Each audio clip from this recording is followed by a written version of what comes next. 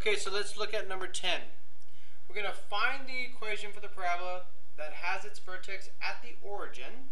Okay, so this is 0, 0, and satisfies the condition. So vertex is 0, 0, otherwise h and k are 0 and 0. And we have a focus, and this is a parabola, at 8, 0. So let's draw a quick sketch.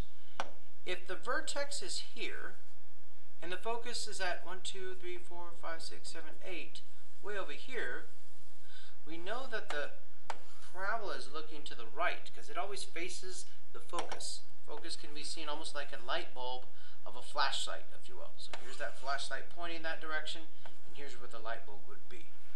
Okay, so that's a good way to know what direction it's going to be facing. Because it's horizontal, we know that it's going to be this A is equal to x is equal to A times y minus k squared plus h. And now we just have to figure out what goes where. Okay, so vertex form, this x value will go here for h. Okay, and this y value will go here for k. So all we really need to do is find out what would the a value be. Okay, so we want, basically we have this right now. By plugging in zeros, we just need to get a numeric value for k and we're good. Okay, so we're going to use 4ap is equal to 1. This is my equation that we use for parabolas. Okay, and we know that this distance right here, the distance that's between the light bulb and my vertex is 8. Okay, so that's this letter right here. P is going to be 8. And because it's looking to the right, we're going to make it a positive 8. So we have 4a times 8 is equal to 1. Otherwise, 32 is equal to 1. Sorry, 32a, that is equal to 1. So that a is 1/32. Okay, so if I write this out, I'm going to get x is equal to 1/32, whoops, times y squared. That's my answer for part A. Alright, so I'm going to do the same kind of approach where I have a graph that the vertex is at 0, 0. But it says this time that it passes through a point 2, 8. Now this passing through a point, it's rare that we use this, but this is the x and y actual values that we're going to plug into this equation to see as far as what it's going to give us as far as a simplified form of the parabola. So let's go ahead and get started. Okay, so let me get rid of all this from part A. And the focus, there's another bit of information that I've overlooked, is on the y-axis. So if it's on the y-axis, the focus can either be up here, where the parabola is looking up, or it can be down here, where the parabola is looking down.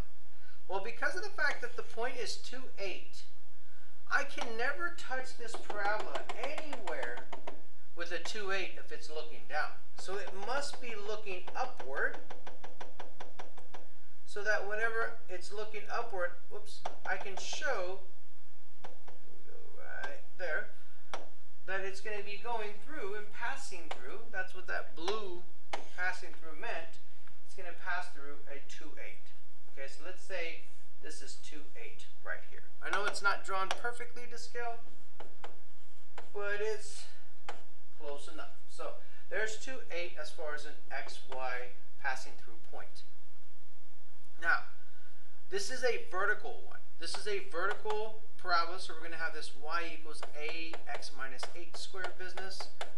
Okay, and we know, again, I'm going to color coordinate this, that my x value is going to be 0, because again, the vertex was at 0, 0.